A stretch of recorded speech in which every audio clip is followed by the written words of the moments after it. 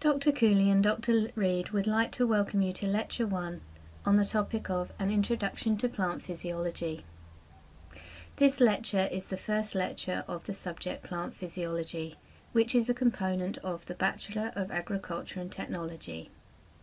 This degree is offered as a partnership through both Melbourne Polytechnic and La Trobe University. Please visit our website www.melbournepolytechnic.edu.au for information on this course and other courses that we offer. My name is Dr. Nikki Cooley. We are going to discuss several things in this lecture today. We are going to start with an explanation of why we are studying plant physiology. We are then going to define plant physiology and describe how this subject will be taught, principally as a journey through the plant. We will examine the subject learning objectives and look at the recommended reading.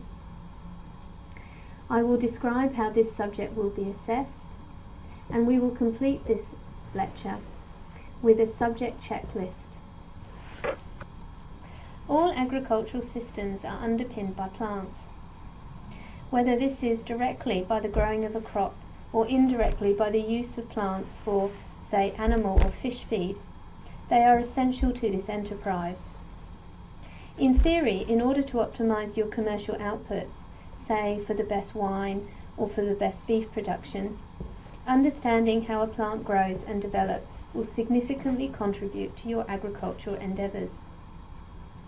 This subject aims to explore the fascinating and complex world of plants and give you an in-depth understanding of how plants grow and develop.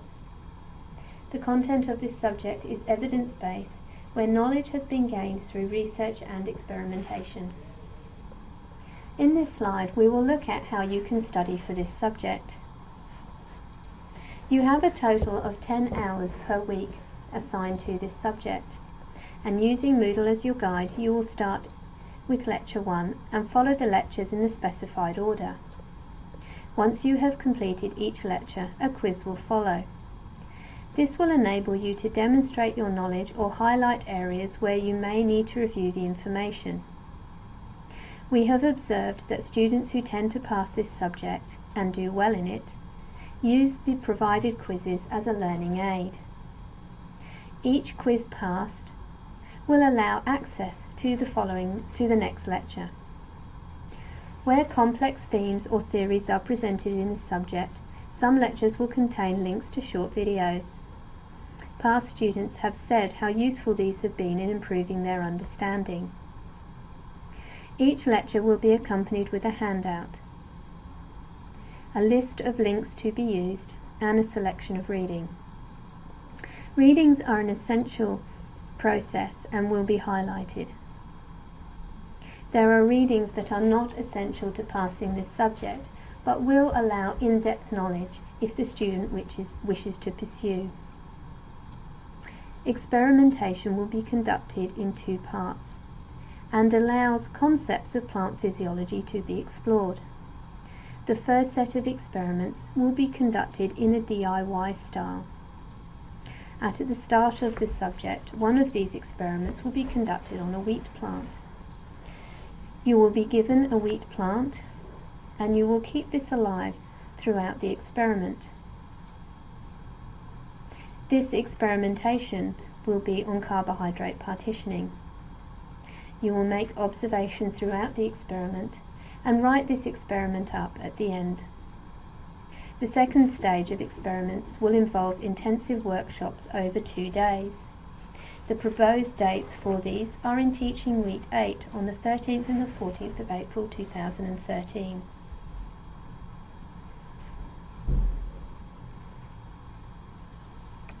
So let us define plant physiology. Plant physiology is a wide scope of contents and can cross many disciplines. As a result, there are many definitions. For this purpose, and the purpose of the subject, we are going to use the Tays and Zeiger definition of plant physiology that states it is the study of function encompassing the dynamic process of growth, metabolism, and reproduction in living plants. To investigate plant physiology, such disciplines as biochemistry, anatomy, genetics, biophysics, and molecular biology may be explored. The most basic of terminology in this subject is to define a plant.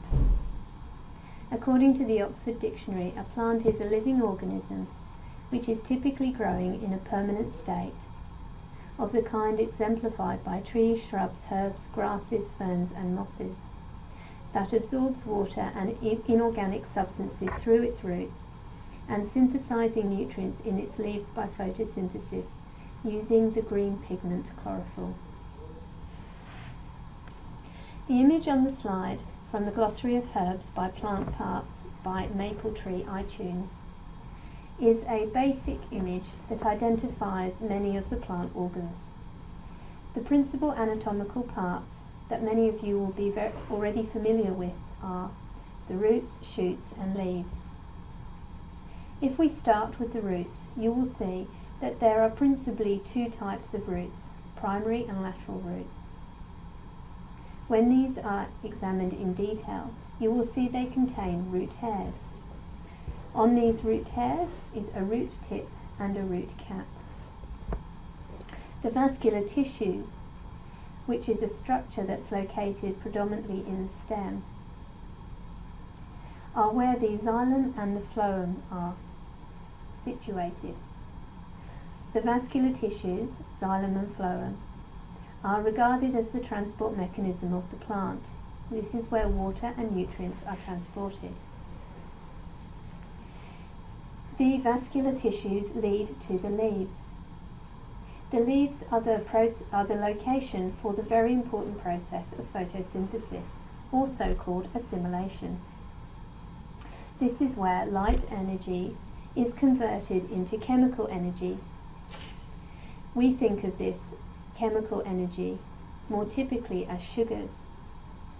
These sugars are transported around the plant and used immediately or as long-term energy stores.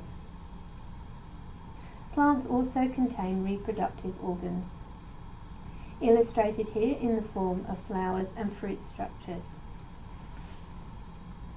In the previous slide, the basic structure of a plant was reviewed. In this subject, understanding the function or a role of a plant is enhanced by observing the organs that aid this process.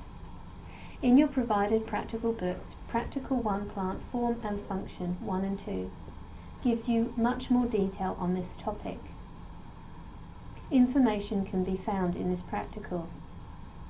After you have watched this lecture, please complete your first DIY practical. You will need to complete the associated tasks with the practical to complete all the information in this topic. To complete your studies on this topic, you are required to read the following 4 articles: A Botany for Gardeners, an Introduction and Guide, written by Brian Capon; the Tays and Zeiger 2010 Recommended Textbook Chapter 1 on the topic of plant and cell architecture; the Plant Physiology Practical Handbook that comes with this subject, Practical 1 on Form and Function; and finally, the Reading in Tutorial 1 by Reinhard and Guzimai, Plant Architecture. The following article on plant architecture, a dynamic, multi-level and comprehensive approach to plant form, structure and onology, is a text that we recommend you read if you wish to gain in-depth knowledge in this topic. However, please note this article is not essential reading for this subject. In plant physiology, your journey through understanding the physiology of a plant will be conducted in 2 stages. The first stage will be an adventure through the plant. The second stage will be in-depth investigations into growth and development, plant defense, and nutrition, all components that are essential for commercial production of plants. So, let us look into more detail about how the journey through the plant and our lectures will be constructed. Lecture 1 will be an overview and an introduction of plant physiology. Then we will start at the roots. We will look at root structure and function. In Lecture 2 we will look at this specifically with respect to water, and in Lecture 3 we will look in detail about nutrient uptake. Both of these very important functional rules in plants and agriculture. We will then travel up through the roots into the xylem structure, which is one of the transport vessel's very important structures. We will look in detail about the structure and the function of the xylem. We will then follow the xylem further up into the leaf structure. In the leaf, water and nutrients can take two pathways. The first pathway leads them out to the atmosphere. This is the stomata. In the stomata, water is lost. It is not lost intentionally, it is lost as a consequence of the plant requiring carbon dioxide for the process of fixing energy. We will then follow the lecture on transpiration. Here we look in detail about how water moves through a plant. We will then go back to the water journey. We said earlier that the water can either travel through the stomata or it can go to the photosynthetic organs. In Lecture 7 we will look at the process of photosynthesis. We will start with the light reaction. The light reaction is where the plant is able to capture energy created from the sun and convert it into chemical energy. Lecture 8 will explain how the plant deals with this chemical energy. Through a number of reactions called the carbon reactions, the chemical energy is converted into energy in the form of sugars. This is useful energy for the plant, as it can be used immediately or it can be transported or translocated through the plant in its various forms. The phloem is the structure that translocates or moves around the sugars, and we will be looking at the structure and the function of this organ. And finally, through the first stage of our journey, we will end back in the roots where we started, and we will look at carbohydrate partitioning, or the storage of energy. In the second stage of this subject, you will learn about how the plant uses the above processes to grow and develop. Lecture 11. How they use nutrients, Lecture 12, and how they control growth and development with sophisticated signals called hormones, Lecture 13. These hormones also aid in defense. This knowledge will be brought together in a concluding lecture where we will introduce to you how plants might respond to changes of future climate conditions, Lecture 14. In this lecture you will have an opportunity to test your understanding of plant physiology. There are 5 learning outcomes for this subject. The first 3 are the most essential and where most emphasis will be applied. These are to investigate and describe how plants function and identify ways in which environmental factors can influence plant physiology and growth. You will learn how to describe and explain the basic terminology of plant morphology, taxonomy and physiology. And you will apply physiological processes of plant growth to plant management of a selected crop, pasture or vineyard. The following slide gives a list of the requirements you will need to complete this subject. The 2 that I suspect will be the most important are access to Moodles, so that you can look at the lecture material and complete the quizzes, and the subject checklist, which you will find at the end of this lecture. There are a number of recommended texts and literature. The prescribed textbook for this subject is the Tays and Zeiger 2010 Plant Physiology 5th edition. We do not recommend that you go out and purchase this, as there are copies in the library that you may borrow. There are also online links to this textbook. Past students have told us that this textbook can be found in other languages, and so far we have heard that it can be found in Chinese and German. In the past, some students have struggled with the Tays and Zeiger recommended textbook. If you are finding that this is the case, a good alternative is the Atwell, Criedemann and Turnbull text written in 1999 on plants in action. Another text you may find useful is the Bell and Hemsley 2000 Green Plants, Their Origin and Diversity, or the Hopkins Introduction to Plant Physiology. Stern et al. In 2003 also gives a nice and simple introduction to plant physiology, which may aid in your overall understanding. This subject is accompanied with many online resources. These can be found in your lecture notes, in your tutorial exercises, in your practical books, or you may be given journal articles which are associated with the topics for you to read. We will always identify which journal articles are essential and which are placed there for additional depth and interest. This subject is delivered in a flexible learning format, and as such, time management is essential. It is your responsibility to manage your time accordingly. You should expect to do on average 10 hours study per week for this subject. During these 10 hours, you will watch lectures, conduct your DIY experiments, complete your associated Moodle quizzes, and read the literature recommended with each lecture. Contact hours will include weekly tutorials. These will be discussion-based and will start with discussions on each lecture. Therefore, it is essential that you watch the lecture before you come to the tutorial. After discussions on each lecture, a task may be presented in the tutorial to help with your understanding on the topic. There is a 2-day intensive practical workshop accompanied with this subject. Your attendance is compulsory. The dates that were suggested for this workshop were in week 8, Sunday the 13th, and Monday the 14th of April. These dates have been selected due to the flexible learning format.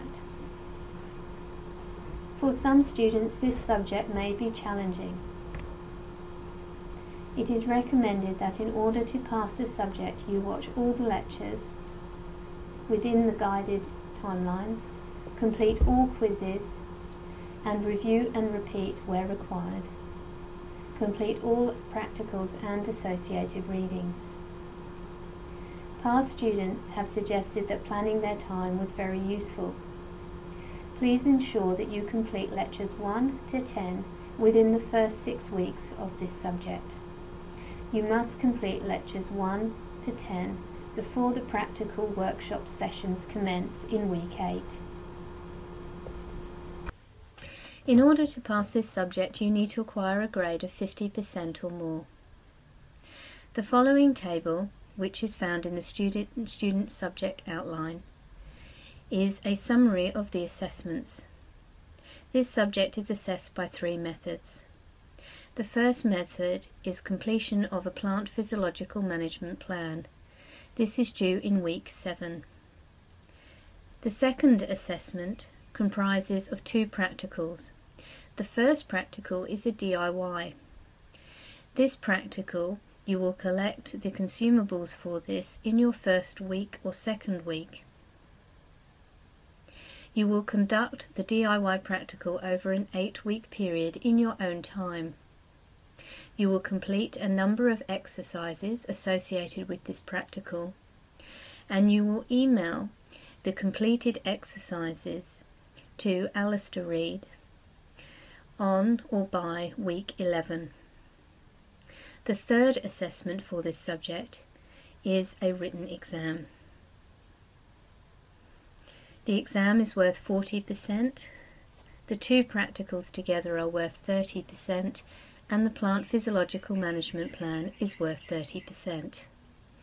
Please note there is a rubric associated with these assessments, and they can help you complete this assessment successfully.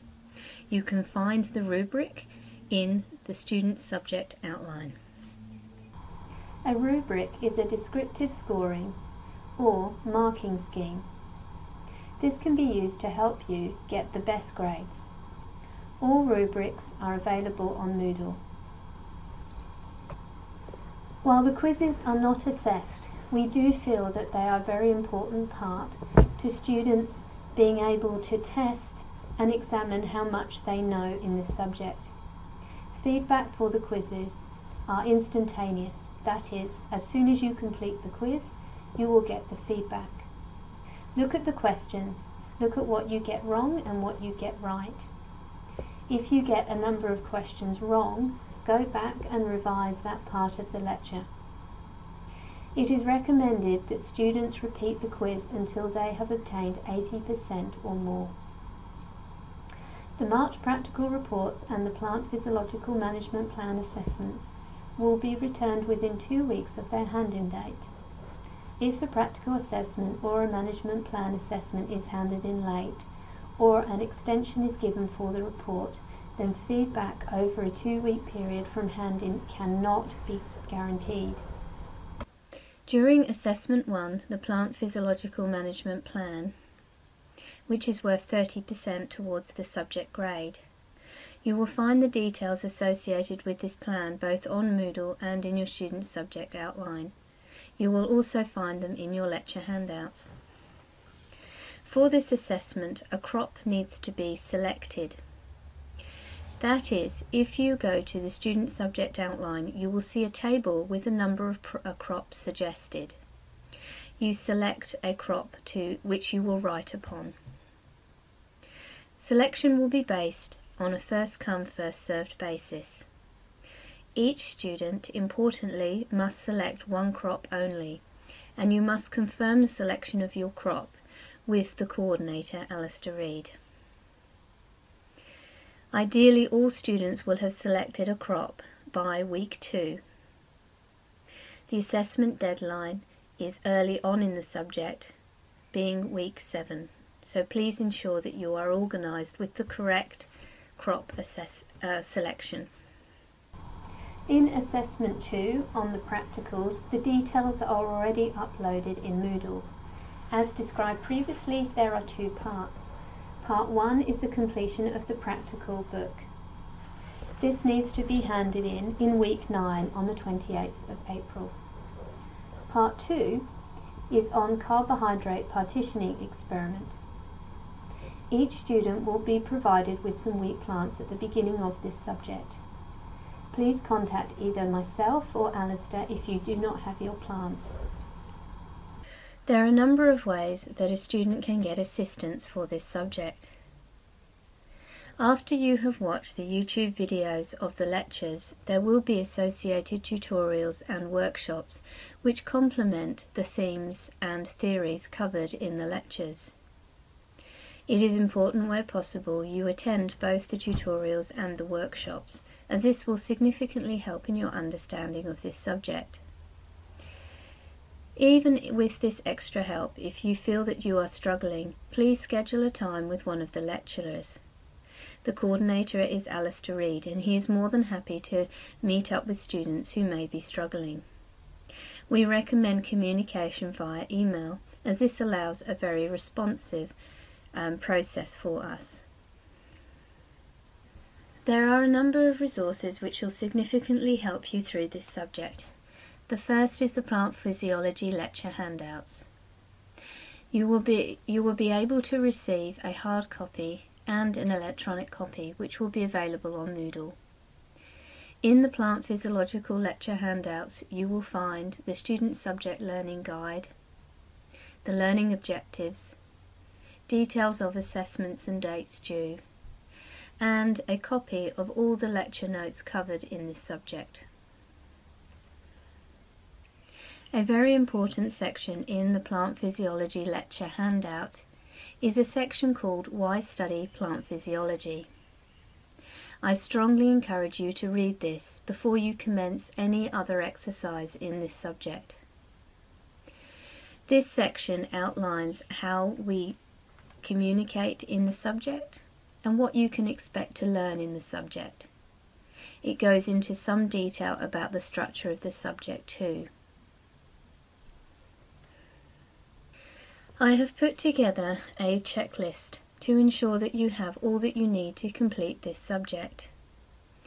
It is very important that you have internet access, and this will enable you to access the Student Learning Centre of Moodle. Moodle is administered by Melbourne Polytechnic. If after the first week you do not have access to Moodle, it is essential that you contact the coordinator, Alistair Reid, to ensure that you get access to this resource. All communications for this subject will be conducted through Moodle. Therefore, if you do not have access to Moodle, you may miss out on essential information. In Moodle, you will also be able to receive links to lecture videos, lecture handouts, the important learning resource Moodle quizzes, and information on tutorials. It will give you the details of the DIY practical and other components of the practical workshop. You will also be able to download the associated material Why Study Plant Physiology, the document that is in the handouts. There are 14 lectures in this subject. There are approximately 13 tutorials. There is a 2-day workshop which will be conducted in April, which is essential for your attendance to pass. Please note all students will need to attend the workshop, and it will start on a Sunday and continue on to the Monday.